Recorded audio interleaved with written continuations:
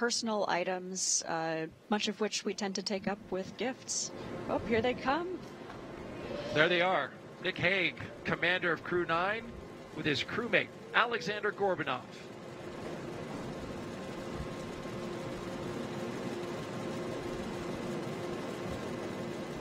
It's a big moment.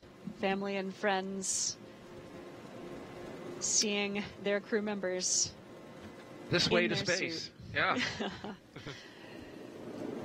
Yeah, so they'll have a chance here to say a few words with those who are closest to them.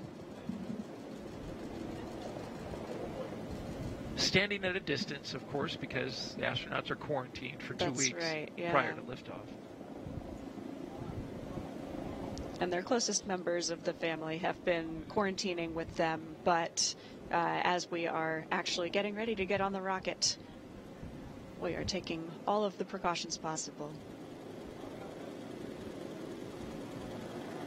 What's this like for you, Zena, seeing your former crewmates in this moment? Oh, gosh, at the same time, it is absolutely joyful, and it is also surreal.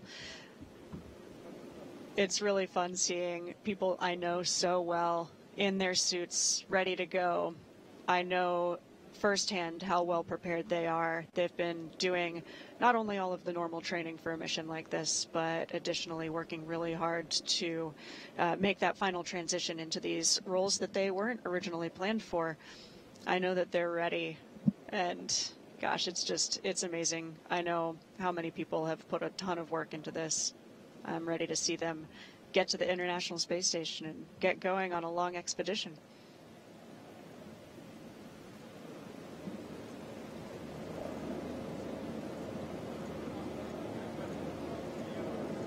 And they'll have a few minutes here to say hello, say some words with their family. There's Haley letting them know it's time to move towards the Teslas.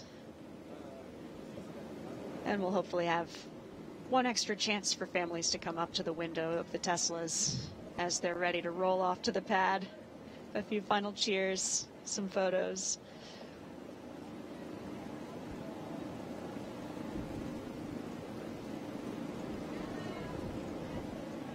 And now they are getting into the Tesla.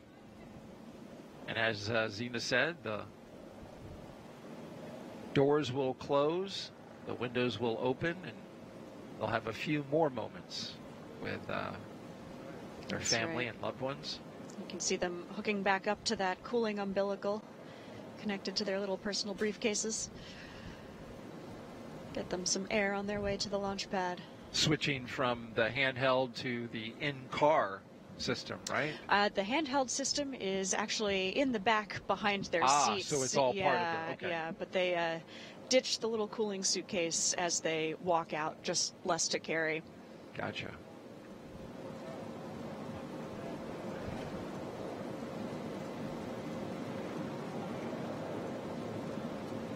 This moment is such a mix of emotions.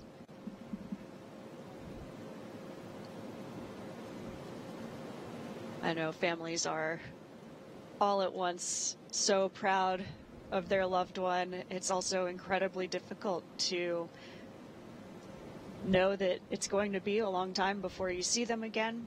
Of course, we have a lot of great communications assets. It's really easy to stay in touch, but it is nevertheless really challenging to be a family member on the other side of this. And as a crew member, you are feeling so excited for this launch that's about to happen. You're so ready for it, as this license plate says. They are ready for it indeed. And you've been down there on the ground as an astronaut support person with these crew members as they've been getting ready to. You were there for Crew 4, That's right. Yeah, I was the support person for Crew 4. I was a backup crew member for Crew 4 as well. I've been on most sides of this this barrier here. I've been there as a support person, riding in the Teslas with the crew to the pad. I've been a family escort. I've been there as effectively the family member for a crew member. So I've seen it from a lot of different sides. It's really, each one is challenging and humbling. So I know firsthand all the work that goes into something like this. And they are off. On their way to Space Launch Complex 40 at Cape Canaveral Space Force Station.